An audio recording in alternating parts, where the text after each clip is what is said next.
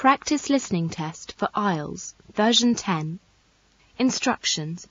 You will hear a number of different recordings and you will have to answer questions on what you hear. There will be time for you to read the instructions and questions, and you will have a chance to check your work.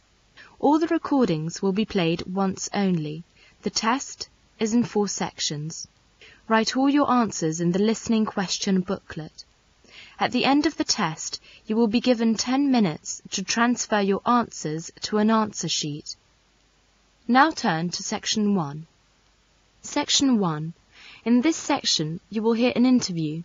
Steve Brown applied to the Summer Festival Centre for a job. He was invited for the interview.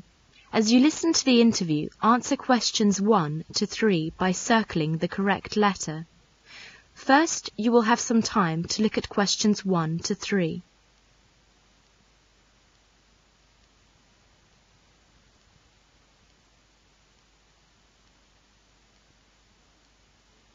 Now listen to the interview and answer questions 1 to 3.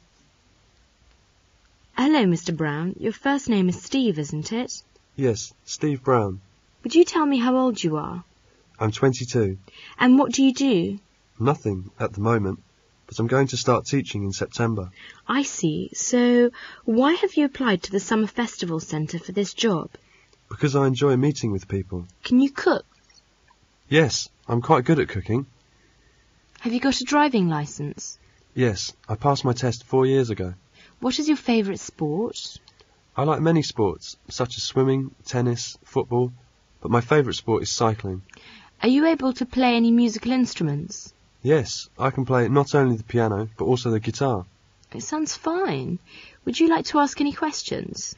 Yes, I'd like to know how long the festival will last. 4 weeks. And can you tell me how much the salary is? Yes, it's £100 per week. Steve was employed by the Summer Festival Centre and earned some money. As he likes cycling very much, he wants to buy a bicycle. Now he is ordering from a mail order catalogue. As you listen, fill in the gaps numbered 4 to 7. First, you will have some time to look at questions 4 to 7.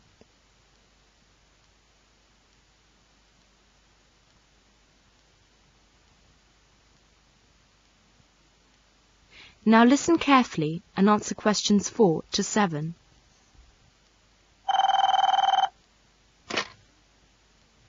Three 8564. City Mail Order Company. Can I help you? Yes, I'd like to order a bicycle I've seen in your catalogue with a 22-inch frame. Bicycle? Well, we have 3 different models. Could you quote the reference number, please? I'll just have a look. Here it is, number AD 58402. Right, I'll just key that in. That's the touring model at £185. No, wait a moment. I want the sports model. If you check, sir, you'll see that the sports model one is £249.50. The reference number is AD 58412. I see. It's the sport model I want. Will you take the order down? Sure. Could I have your name and address, or do you have an account number? Well, I might have, but I can't tell you what the number is right now. We can look it up at this end. It doesn't matter. Would you give me your name and address then? Yes, it's Steve Smith of 31 Green Road, Euston Centre, London, NW1 4ER. Sorry, I didn't catch the address. Could you repeat it? Yes, it's 31 Green Road, Euston Centre. I'll spell it. EUSTON, London, NW1 4ER. So it's for Mr. Steve Brown, 31 Green Road, Euston Centre, London, NW1 4ER. And how would you like to pay, sir? By cheque or by credit card? I'll pay by cheque, as usual. When can I expect it? It should reach you within 3 weeks. Let us know if it doesn't. We'll enclose the bill with the bicycle.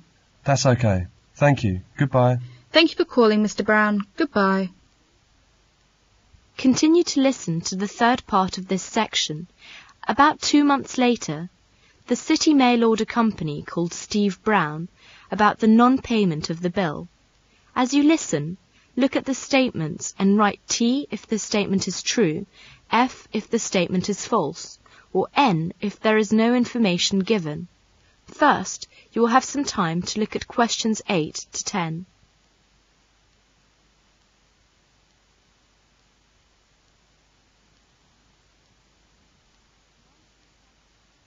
Now listen carefully and answer questions 8 to 10. City Mail Order Company. May I speak to Mr. Brown? Yes, speaking. Good afternoon, Mr. Brown. I'm sorry to disturb you. We don't usually phone customers about overdue payments, but we have, in fact, written to you twice. Written to me twice? What on earth about? It's about the bicycle we sent to you. You did get it all right, didn't you? Oh yes, I did. I got the bicycle, and I think I've paid for it too. Sorry, Mr. Brown, we haven't received a cheque from you. That's why I'm calling. No, I didn't pay by cheque. I asked my bank to make a transfer. Well, there may have been a slip at our end, but according to our records, nothing's come in. Could I ask you to check with your bank and let me know exactly when the remittance was made? You know, date, which bank, how it was transferred and so on. I'm sure we'll be able to trace it then. OK, I'll do that. Yes, I think I've got your bill somewhere. We could send you a duplicate if you like. Oh yes, would you do that? Then I'll look into it right away. I'm sure you can sort it out. Right.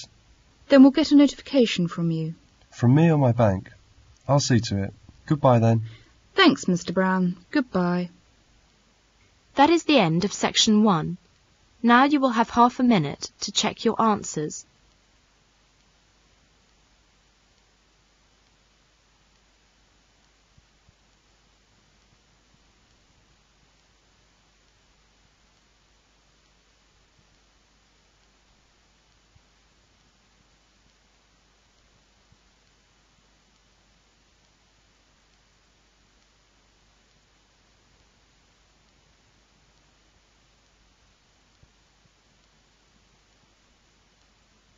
Now turn to Section 2.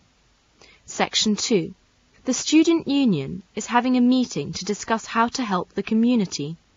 As you listen, complete the summary by writing no more than 2 words on each line. First, you will have some time to look at questions 11 to 14.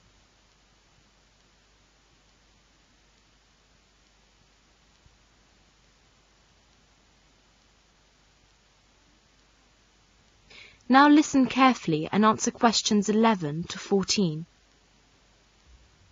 May I have your attention, please? We're going to start the meeting now. I'm very pleased to see so many people here. You obviously all know that the purpose of this meeting is to discuss how to help the community. Next month, the National Union of Students are running a National Community Week. They've asked us to cooperate in any way we can. The idea is that all students should give up some of their time to help the community. Surely that's what we do in Rag Week. Does that mean we're going to do this sort of thing twice a year? No, not really. The scheme is nationwide. It has 2 aims: to show the public that students are responsible members of society, and to show students ways in which they can give really practical help to the community. The National Union of Students haven't made any suggestions. They want the students in each area to work out their own schemes. And really, that's the purpose of this meeting, to think up some ideas about the sort of help we can give. Let's discuss now. Any suggestions? It is Saturday morning. A group of students are going to help an old man in the community. As you listen, fill in the gaps numbered 15 to 17. Now you will have some time to look at questions 15 to 17.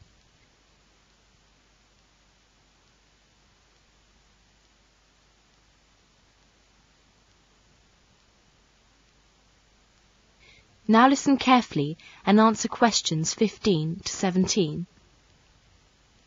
Where is Milkman Street? Is it far? No, I don't think so.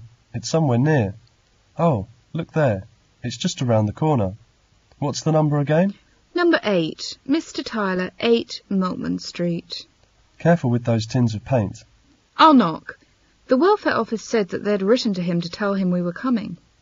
The curtains are all drawn. It doesn't look as if anyone's at home. He's probably watching TV. He's a long time coming. He'll be pleased to see us, I'm sure. Go away. I don't want any. Hello, Mr. Tyler. Is it Mr. Tyler, isn't it? We're the student volunteers. Engineers? I don't want any engineers. I've got a gas fire. No, Mr. Tyler, we've come to do your decorating. No, thank you. Not today.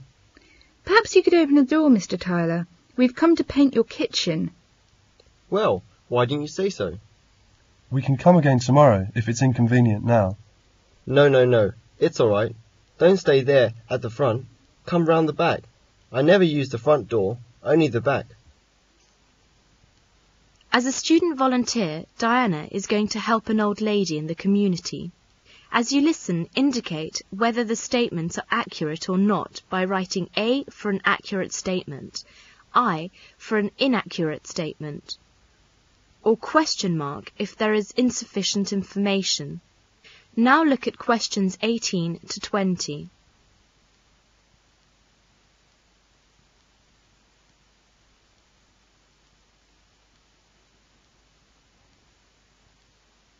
Now listen and answer questions 18 to 20. Who is it? It's the student volunteer. Hello, you're the student volunteer, aren't you? Yes, good afternoon. The welfare office told me to come here. My name is Diana. Yes, they wrote to me about this. Come in, please. There, isn't that nice and comfy? That's lovely, dear. And warm too. It's really cosy in here. I wish I could get about a bit more, like you young people. I could go out and see my son and my grandchildren. They live in Edinburgh, you know. I don't see them often. My son has got a lot of work. I used to go out to work. That was after my husband died. Never worked when I was married, though. No? No, never. He used to say a woman's place is in the home. Yes, life's like that. I'll just dust these photos. That's him, the one in the middle of the front row. His moustache was lovely. That was taken when he was in the army. He looks very smart. Yes, he was. I can remember it as if it were yesterday. Well, there we are. I want you to read a book to me. You know my eyes are not very good now. Where is the book? It's on my desk. It is Little Dorrit by Dickens. You know the bit I like? It's on page 201. It describes Little Dorrit's love for her father. Ah, yes, here. She never left him. Nice and comfortable? Here, put this shawl around your shoulders. My husband used to read this book to me. She never left him all that night, as if she had done him a wrong which her tenderness could hardly repair. She sat by him in his sleep, at times softly kissing him. That is the end of section 2. Now you will have half a minute to check your answers.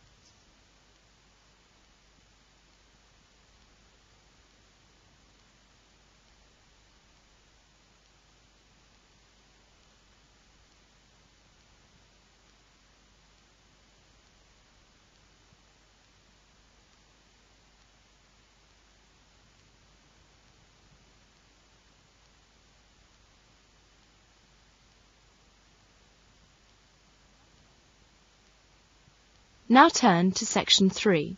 Section 3. In this section, you will hear 2 short talks about animals. Mark is going to talk about the koala. As you listen, complete the notes with the information you need. Now look at questions 21 to 29.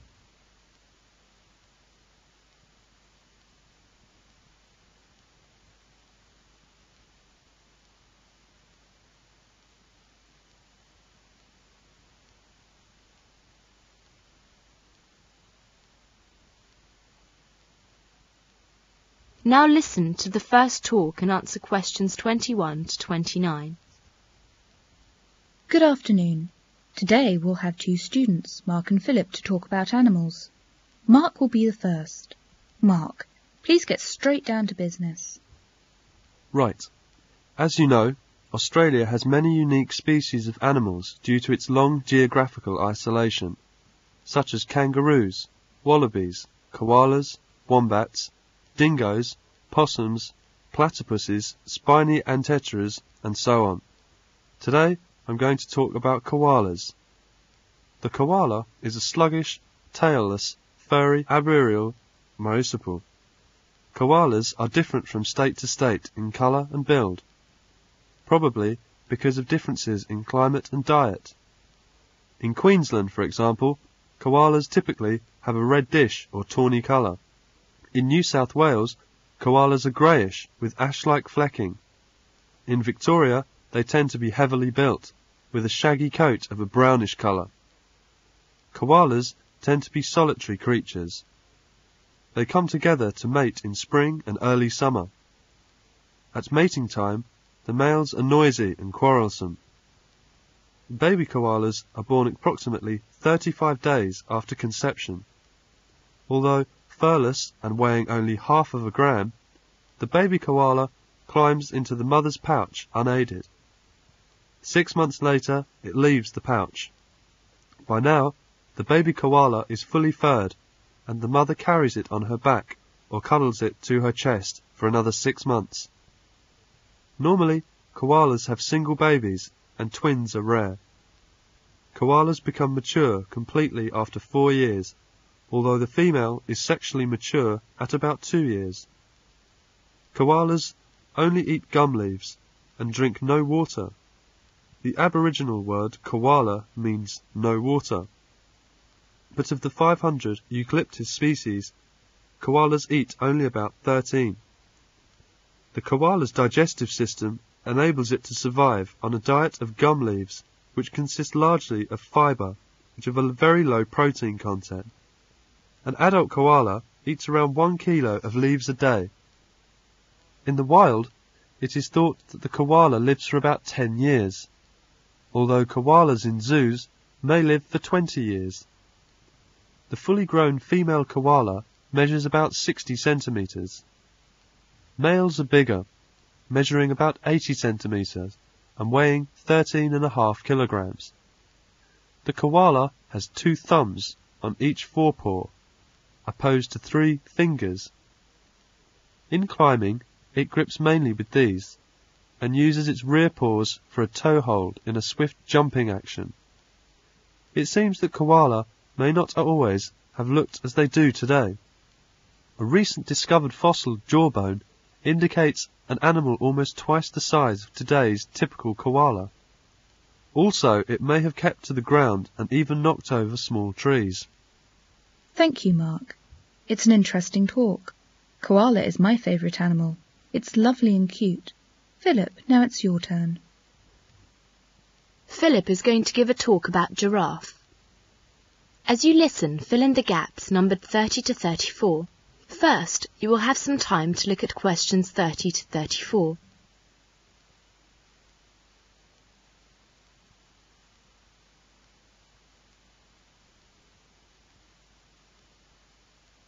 Now listen to the talk and answer questions 30 to 34. Mark has talked about a small animal. I'm going to give you a talk about a very big one. It's the giraffe, a tall, long-necked, spotted ruminant. Male giraffes are usually about 6 meters tall. Half of the giraffe's height comes from its neck, which is longer than its legs. A baby giraffe is 2 meters tall at birth. It can stand up by itself within a few minutes and can run well in about 2 days. A giraffe has big brown eyes which are protected by very thick lashes. Since it lives in parts of Africa which are usually dry with a great deal of dust, the lashes are an important source of protection. It can also cover its nostrils in order to protect its nose. It has 2 short horns on its head. Like the camel, the giraffe can go a long time without drinking water.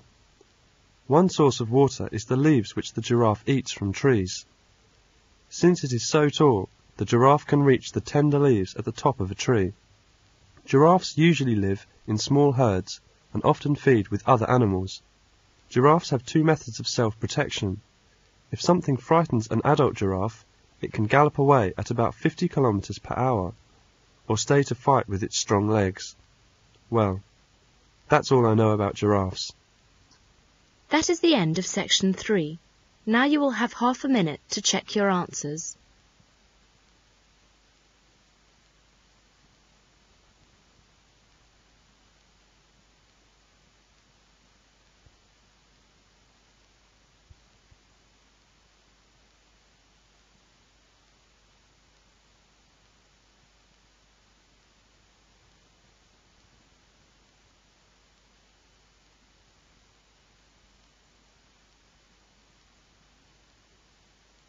Now turn to Section 4.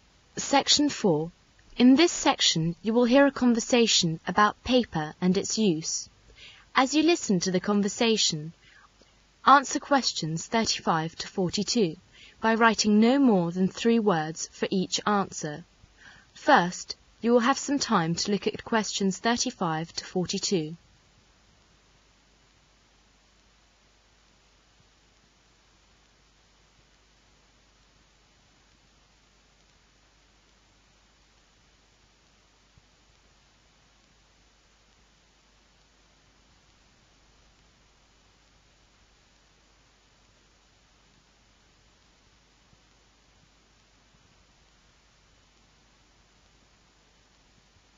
Now listen to the conversation and answer questions 35 to 42. Peter and Kate have met in the coffee bar and they are having coffee together. Hi there, how are you going with your tutorial next week? Oh, good. I've decided to talk about paper and its use. Fascinating, I'm sure. Yes, I think it's an interesting topic. Do you know how much paper you use every year? Well, I've never thought about that. I can't answer your question. I suppose you can tell me something about it. OK. It'll be good practice for my tutorial next week. How much paper does one person use every year? In 1900, the world's use of paper was about 1 kilogram for each person in a year. Now, some countries use as much as 50 kilograms of paper for each person in a year. This shows how far advanced the country is. You're right. Countries like the United States, Britain, Japan, Germany and Sweden certainly use more paper than other countries. I'm very interested in the history of paper. Are you going to talk about it next week? Yes, of course. Where was paper first made? In China. The Chinese first made paper about 2,000 years ago. China still has pieces of paper which were made as long ago as that. But Chinese paper was not made from the wood of trees. It was made from the hair-like parts of certain plants. In Egypt and the West, paper was not very commonly used before the year 1400. The Egyptians wrote on papyrus, a kind of paper made from the pith of the stems of tall aquatic cyperaceous plants. Europeans used parchment for many hundreds of years. What was parchment? Parchment was made from the skin of certain young animals. They were very strong. We have learnt some of the most important facts of European history from records that were kept on parchment. Oh, I see. How about paper in Europe? Well, paper was not made in southern Europe until about the year 1100. Scandinavia, which now makes a great deal of the world's paper, but didn't begin to make it until 1500. It was a German named Schraffler who found out that the best paper could be made from trees. After that, Canada, Sweden, Norway, Finland and the United States became the most important in paper making. They are forest countries. Today, Finland makes the best paper in the world, and the paper industry of the country is the biggest in the world. New paper making machines are very big, and they make paper very fast.